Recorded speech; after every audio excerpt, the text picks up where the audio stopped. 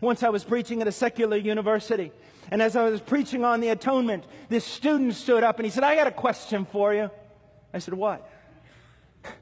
"How can one man suffering for a few short hours on a cross save a multitude of men, a countless multitude, according to you, of men from eternal judgment?"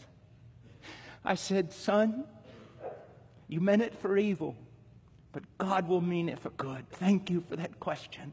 Now sit down."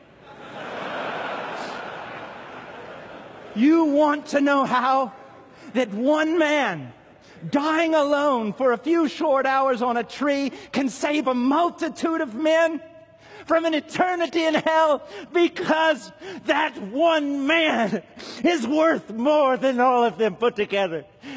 You take mountains and molehills, crickets and clowns. You take everything, every planet, every star, every form of beauty, everything that sings, everything that brings delight, and you put it all in the scale, and you put Christ on the other side, and He outweighs them all.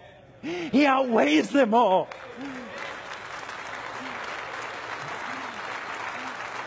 Brethren, this is the one we chase after. Go to your studies. Go to your studies. Flee there, not to become smarter than the next man, but to behold His glory until it hurts you